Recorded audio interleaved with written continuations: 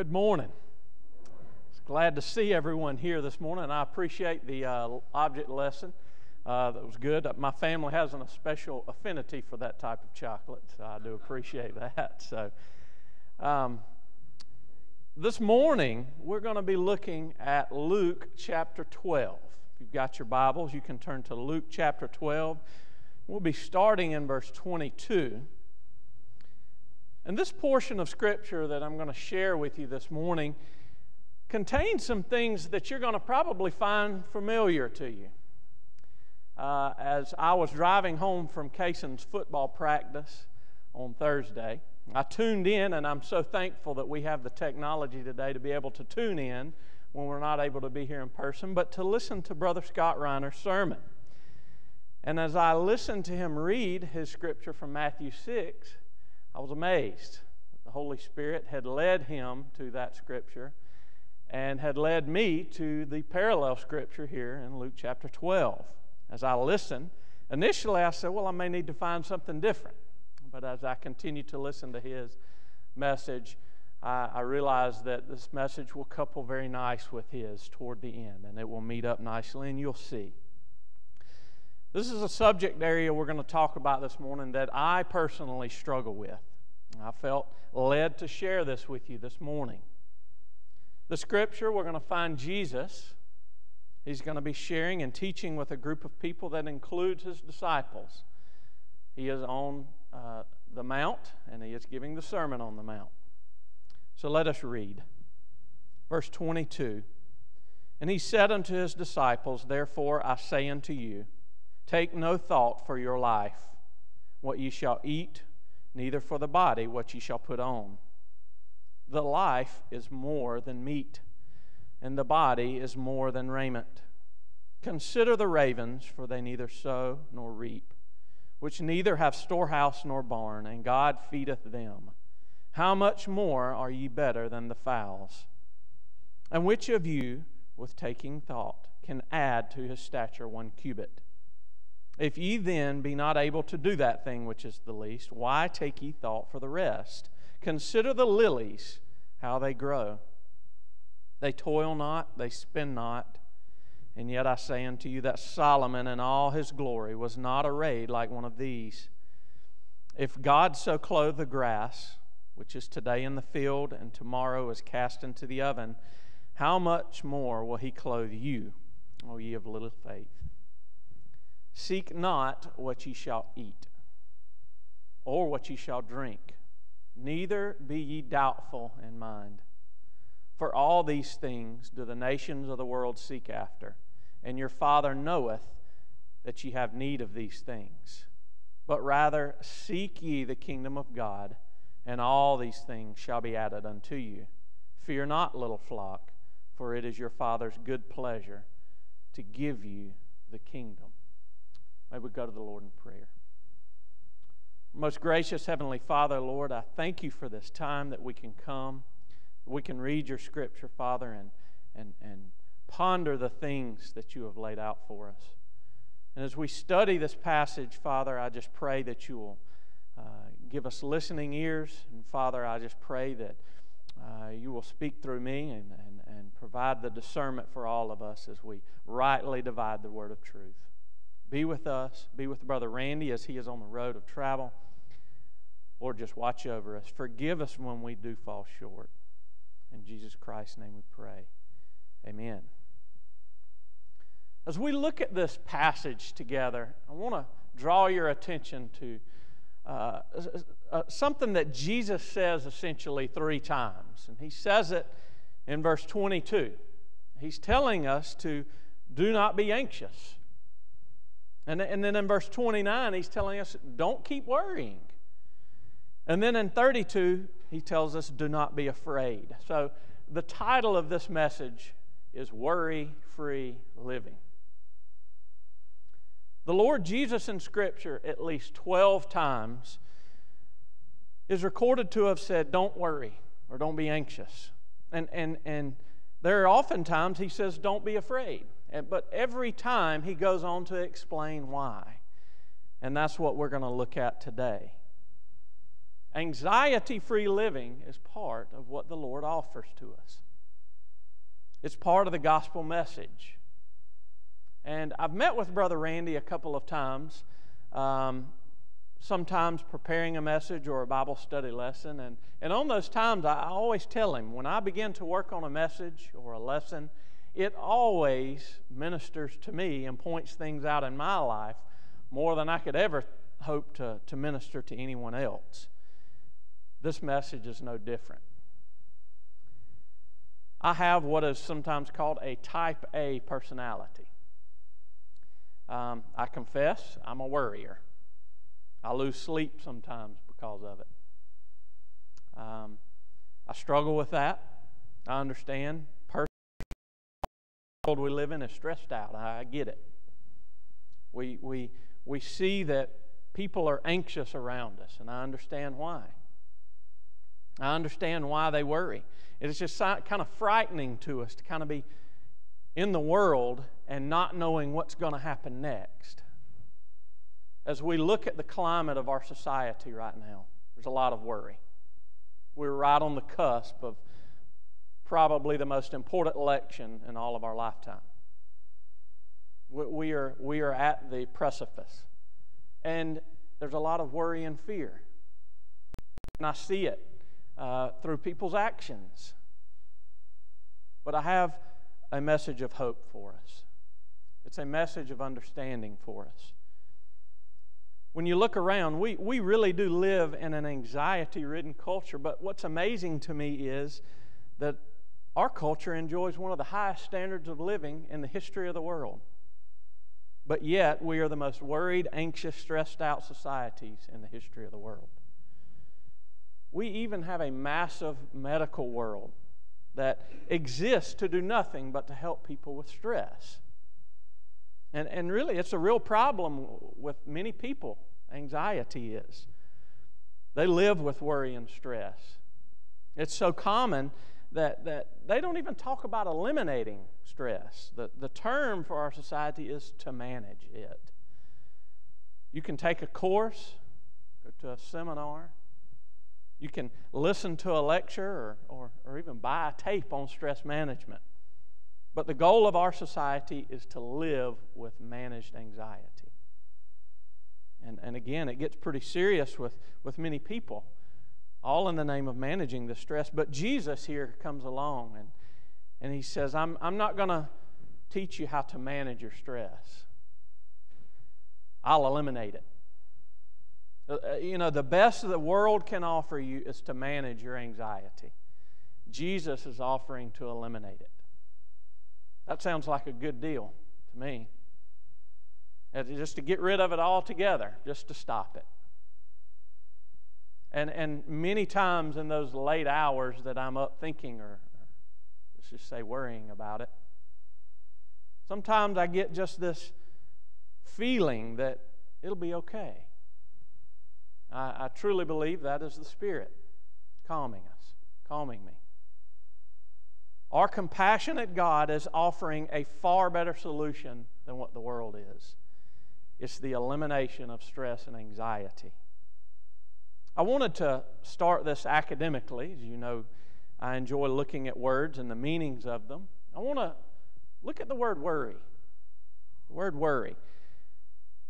It's been defined as a thin stream of fear trickling through the mind. But if it's encouraged, this fear, if it's encouraged, it'll cut a channel to where all other thoughts are drained. You may start with just a little bit of worry, but eventually it can engulf your whole life and your whole mind. I read an article the other day, and it said that a dense fog covering 7 city blocks and 100 feet deep is actually composed of less than 1 glass of water. It's just divided into 60 billion little droplets. There's not much water there in a big fog, but it can cripple an entire community. And that's what happens with us and with worry. We have something maybe the size of this glass of water right here. It can cripple our whole life. You know, when you look at worry, it actually comes from an old German word, würgen. It means to choke or to strangle. And what it's talking about is mental strangulation through fear, anxiety, stress, and worry. You know, when you think about people's worries also, they can usually fit into just two categories: material or spiritual.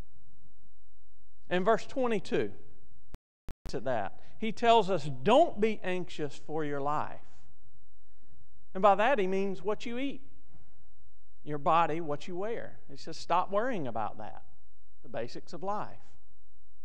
And then down in verse 32, he tells us, don't be afraid on the spiritual level, for your Father has gladly given you the kingdom of heaven. So you're left with no category to worry about, essentially.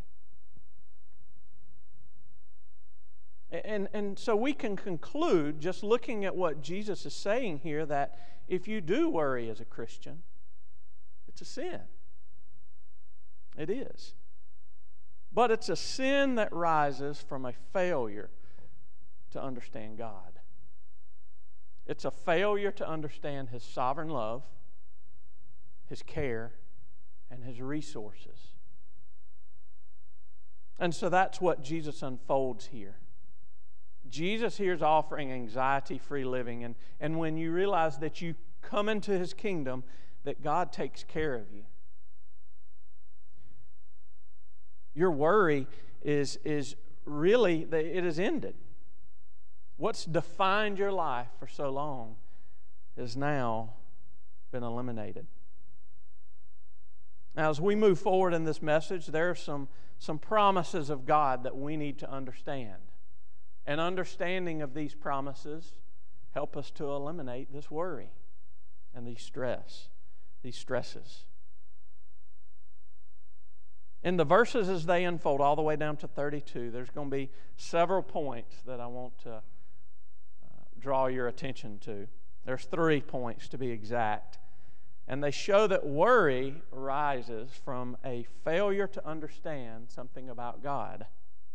And by identifying these 3, it should help us to deal with our stress. And to help you, I'm a high school teacher, and to help my kids remember something, I always try to make a mnemonic device. So our 3 points are all going to begin with the letter P. Help us remember. That's handy, right? The first one. Let's look that worry is a failure to understand divine priority. So the first P would be priority. Let's go back to 22. He said to His disciples, "For this reason I say to you, do not be anxious for your life as to what you shall eat, nor for your body as to what you shall put on. For life is more than food, and the body more than clothing." That's really not hard to understand there, just on the surface. But there's some things below the surface that I think if we dig in a little bit, it'll help us with a deeper understanding here. He says to His disciples, for this reason. So there's been an interruption somewhere. And I want to glance up to verse 13. If you remember, a man has interrupted Jesus and by telling him he ought to say to his brother, "Give me my share of the inheritance." And then Jesus goes on this wonderful parable of the rich man who built bigger and bigger barns to keep everything for himself. But then the Lord tells him, "Tonight your life will be required of you." And then Jesus says, at the last part of that, you should lay up treasure in heaven. You should be rich toward God, not selfish. And that's how it ends in verse 21. And so after answering this young man's plea with a parable, he resumes his teaching and he connects the two together in verse 22. For this reason I say, do not be anxious. For what reason? Well, the reason he just stated in verse 21. It's your priorities. It's your focus of your life. We have a choice to make in our life as to whether we lay up treasure for yourself or we're rich towards God. It's about a heart focus. And this isn't talking necessarily about salvation here. There are many Christians who still get priorities out of order. I'm included. That's why I worry. I tend to put things above where they should be, and sometimes in front of God. And that's a sin. But Jesus is telling this man, you're either selfish and materialistic and focus on keeping everything, or you lay up your treasure in heaven. That's the choice of priorities we have to make in our own life. And so in the spiritual realm. You're either serve God or you serve money. You're either rich toward God or you indulge yourself. And that's the point he makes. And you may be raising questions yourself. This obviously raises questions for the people listening to him. Definitely. I mean, they're asking, well, if we give everything to God, well, what's in it for me? I mean, what's going to happen to us? Who's going to take care of us? It's a dog-eat-dog world out there, right? I mean, if I don't build bigger barns and take care of myself and put that first and stockpile, who's going to take care of me? And I really don't want anyone else to take care of me. I don't want to have to depend on anyone else. And all these questions are natural questions and feelings for us. The answer to all these questions, the Lord gives us here. God's going to take care of you. When our focus is on the material world over God, we got our priorities backwards. And to illustrate this, Jesus tells us that God is the one who feeds the birds. God is the one in the field. God is the one who knows what you need. God is the one who will give you the kingdom. So what if God one day asks you to give up everything just like he did that rich young ruler? Just sell everything and give all your money to the poor. What if he did? Would you be like that rich young ruler who just turned away and walks off? The rich young ruler, he wanted his money more than he wanted to depend on God. But on the other hand, Jesus says in Luke 9:23 that if you want to come after me, you have to deny yourself. You have to lose your life. If you follow Jesus, it very well may cost you everything. It cost the apostles everything.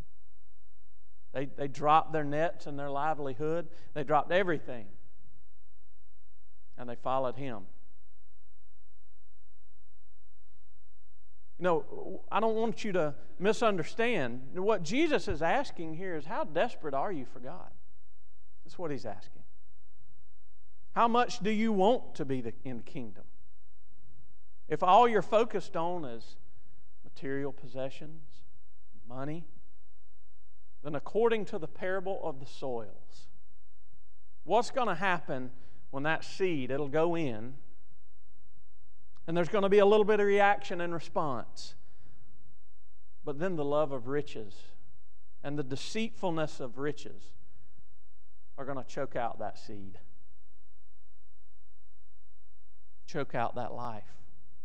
In other words, people who are truly called and have truly experienced Christ, they're going to say, look, I don't care what it costs me. I don't care what it costs me. If you have everything, I'll give it. Whatever it is, I'll give it. If you can, please look at Philippians chapter 4, verse 11. As you turn there, I really do love the attitude of the Apostle Paul. He's another one that gave up everything to follow God. Philippians 4, verse 11.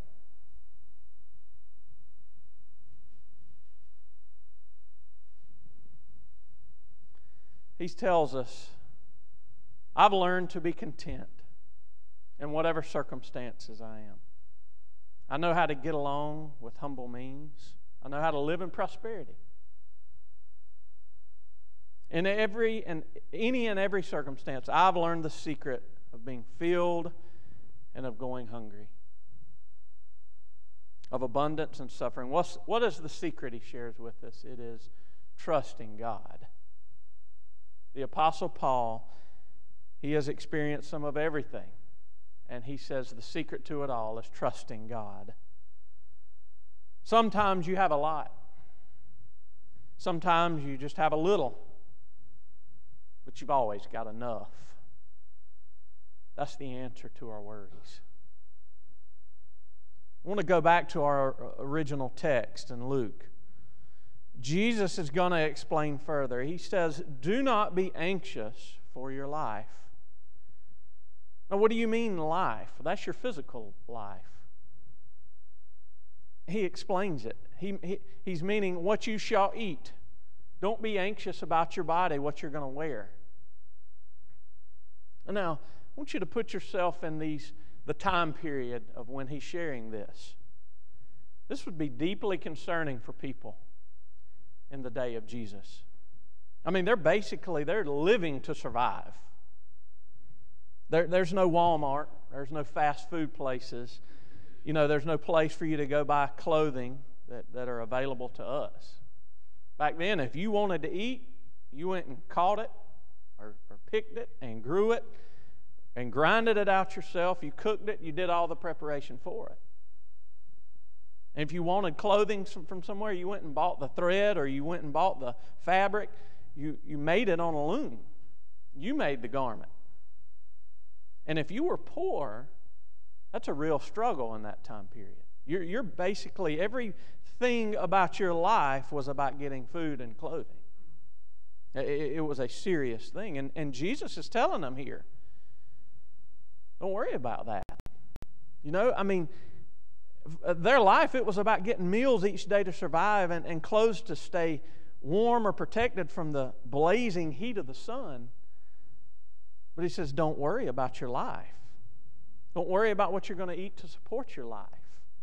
Don't worry about your body, what you're going to put on. Look at verse 23. For life is more than food, and the body than clothing. Say that. You exist for a higher reason, okay? You do. You exist for a higher calling. Life is more than food, and you have a body for more reasons than just clothing. In other words, God it didn't make you just so you can be like some other animal. You're more than that. I've had the opportunity when I was in high school to show a few cows. My father-in-law raises cows. I enjoy looking at cows and being around them. But when you think about it, they're eating machines, aren't they? I mean, that's what they do. They eat, and they eat, and they eat a lot more. All for the purpose to provide us with products. That's what they do. We are more than just animals. We are not just the ultimate end of the food chain, which unfortunately is a popular view today in our culture. We are not some final product of evolution. Your body was designed as something that is not just supposed to be clothed for environmental protection. You're not a mannequin. It's not really about all that. So we got that clear. We're not just eating machines or mannequins. Pretty clear. But you know, it's hard to convince our culture of that. Food and fashion. Food and fashion. There's entire magazines and television series that are dedicated to food and fashion. But you know, if you're without God, not called of His and not in the kingdom, essentially that's what you equate to as an eating machine and a mannequin. You're not making any inroads toward the kingdom. But God didn't give the life to His people for that reason. And I'm not here just to exist. It is in God that I live and move and have my being, but God has a purpose for our life. I am under a divine priority. The simple idea is this: for those of you who are in the kingdom, if God gave you life, and He did, if He wants you to live, and He does, because you're sitting here still alive, if He brought you into His kingdom, and He has a purpose for you to fulfill in His kingdom, to His glory. He's going to sustain you in that fulfillment. I mean, it wouldn't make sense, would it, if God told us, I'm going to save you. I'll give you eternal life. I'll give you a spiritual life and a purpose for your life and a destiny and a plan and a purpose. I've even gifted you. I've called you. I've laid out circumstances for you. But man, if you can just keep yourself alive just to fill this deal out, that'd be great. That doesn't make much sense. That's silly. In all honesty, the people who are not in God's family, they just tend to come and go and live and die, and they just don't make a contribution to the divine kingdom. But those of us who are called and are His, we're fulfilling His divine purpose. So that when you are called, you can say with the psalmist, "The Lord is my shepherd, I shall not want. He makes me to lie down in green pastures. He leads me beside still waters. He restores my soul. He leads me through the valley of the shadow of death and out the other side. The earth is the Lord's and all that is in it," the psalmist says. So again, just to review point one, God has given you life. He's redeemed you. God has a purpose for your life. He's going to provide what you need to survive. Be rich toward God, and you will have the promise that as you're rich toward God, He will be lavishly rich toward you. We shouldn't be over-focused on amassing more stuff. We've all been given gifts. We have. We are to use those gifts for the glory of God. And when taking care of yourself outweighs glorifying God, we're out of order. Jesus is teaching us here to be wise, be faithful. Don't be foolish. Be a good steward. You should do some planning for the future. But there's no need to hoard so that you can just survive in the future. You're going to be sustained by the Creator until His purpose for your life ends. He'll feed you till the very, very end. And what a blessing that is to know. Our second P, worry fails to understand divine provision. So the second P is provision. And I want you to look at verse 24. "Consider the ravens, for they neither sow nor reap, and they have no storeroom nor barn, and yet God feeds them. How much more valuable are you than the birds?" When you think about birds, I think he picks birds here as his illustration for a reason. They're just sort of, I guess, the most fragile. They're just kind of here, and then sometimes they're just kind of gone. And they're a great illustration of divine provision when we actually look at that. Did you know that every crow that has ever lived, God wanted it to live? And for however long God wanted that bird to live, He provided its food. If God feeds the birds, only in some very modest way can that bird give back glory to God as any of His creation would. Don't you think that He's going to take care of making sure that you eat? You have the highest and noblest capacity to give Him glory, which is why we're here today. He's saying, look at the crows. They don't sow or reap, but you do. You're out working and plowing and putting these seeds in and watering those seeds and coming along with back-breaking work of harvest. These crows don't even have a storeroom. They don't have a barn. They're incapable of generating their own food supply. They are absolutely, totally dependent on God. What's provided to them by the Creator is all they have. That's it. They don't have to have the ingenuity or capability to create their own food like we do. They only have the capability and instinct to pick up what's been provided to them. You know, this brings to mind an illustration. My mother and I share a love of birds. That may be weird, but we do. We both have several bird feeders in our backyards. But my mom is really good at attracting them. She's good at it. And it's like an aviary in her backyard sometimes, and it's wonderful. I go and I look at the birds sometimes, but we both enjoy that part of God's creations. But when I look and watch those birds at the feeder, man, they are absolutely relentless, aren't they? They fight each other, those little bird feeders. They knock seed to the ground. They get on the ground. They fight each other on the ground. They chase each other around. They yak at each other over these seeds. They do. And when the feeders go empty, what happens to the birds? They're gone. You don't see them anymore. You know, I don't know what happens to them. They'll be gone for however long the feeder's empty, but within a day, my mom fills up that feeder, and somehow the word gets out. One bird will come eat, and I guess he goes and tells all his buddies, and then they're back, dozens and dozens of them. Where do they go? They're there. We just don't see them. Those birds, when those feeders, my mom doesn't put feeders up, those birds are still provided the resources for their survival. They are. Now, I don't want anybody to misinterpret this section of Scripture to say that somebody doesn't need to plan for retirement, don't need to work. That's not what he's saying. You'd be missing the point there. He's addressing, again, our focus here. He's provided the resources for us. God has.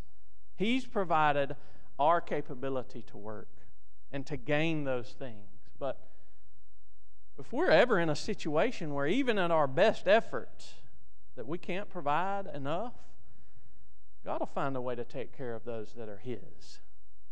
And it's amazing to see how He does that. We work and it's good, but remember, it is God who providentially provides. If you remember in Job chapter 38, verse 41, He asks us, who prepares for the raven its nourishment when its young cries to God and wander about without food? Well, the answer to that is God Almighty. If God didn't provide food, if God hadn't designed the food chain, the crows wouldn't survive. God wants them to survive. That's why they're here. God made the crows for His own glory. God feeds them in verse 24, and God has a purpose for their existence. There is manifest honor that comes to Him by feeding those crows. And there is a glory that comes to Him through that. There's delight that comes to Him through that God feeds them. And that is the same provision that He makes for us all. Look at the end of verse 24. How much more valuable are you than the birds?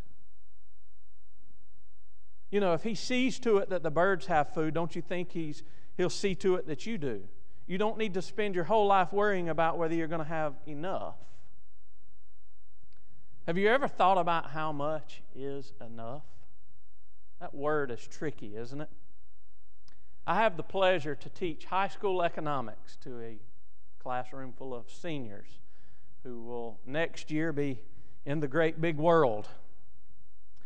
And the first day of school, every time I have a new group, I present to them the principle of scarcity, the word scarcity.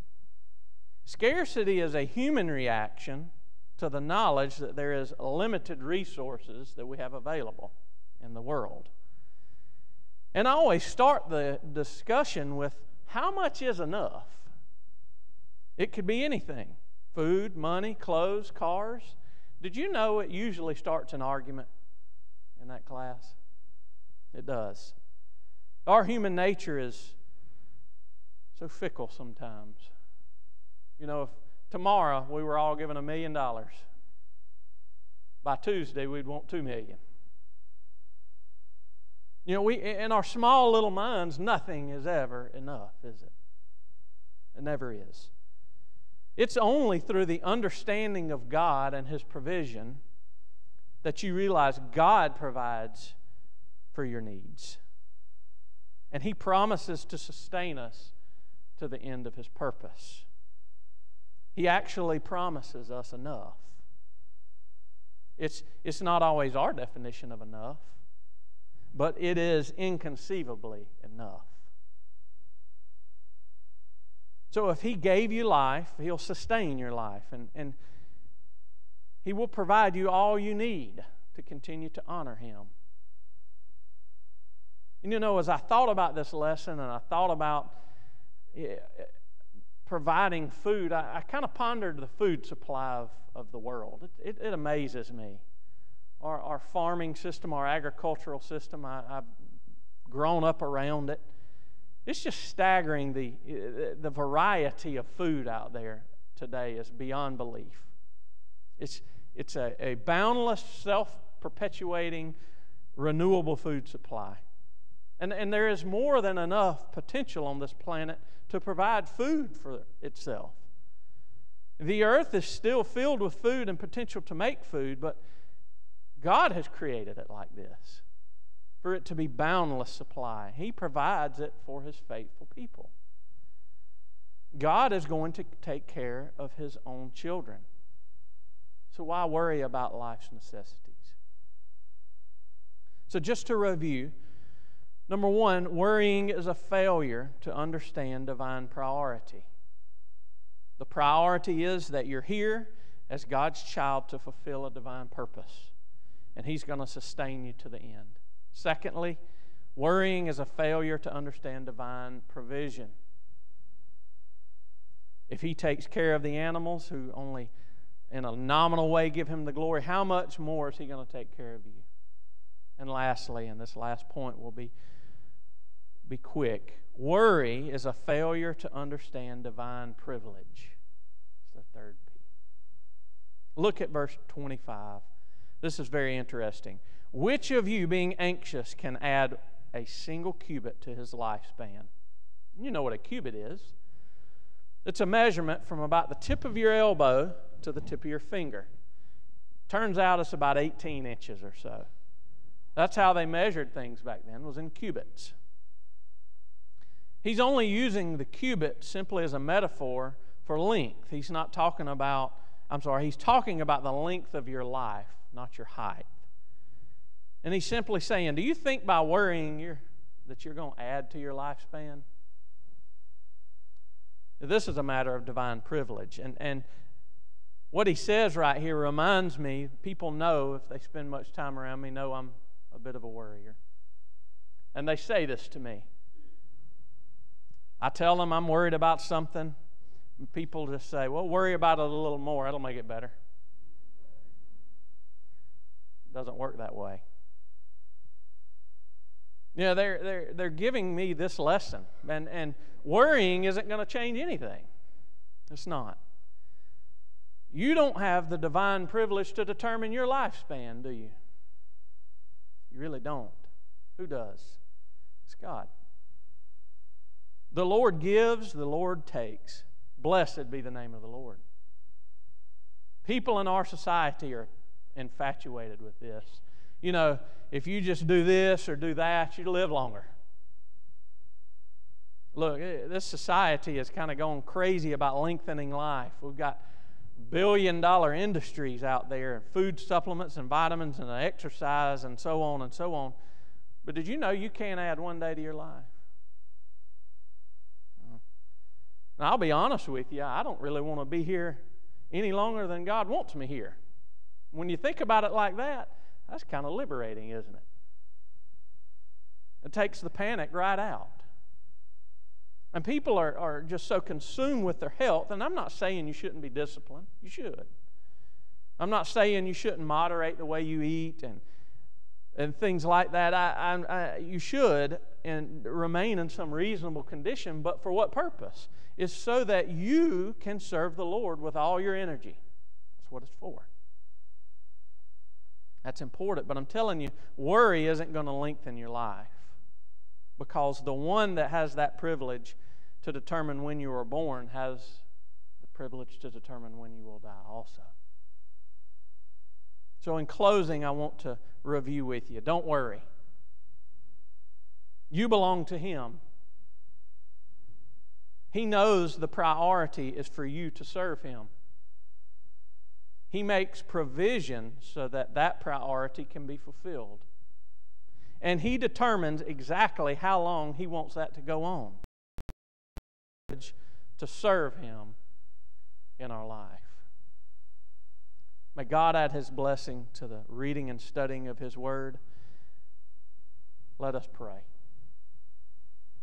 Our most gracious Heavenly Father, Lord, thank You again for this time that we can come and read Your Word together, Father, on a difficult topic, one that we don't like to think about because so many of us are guilty of it. Father, we ask that You instill in us a conviction of these truths. Help us to understand how rich these promises are and how wonderful they are for us, and how grateful we should be for them. Help us to stop being anxious and worrying and being afraid, because we know You will care for us. Help us to trust in You and be rich toward You, putting our treasure in heaven,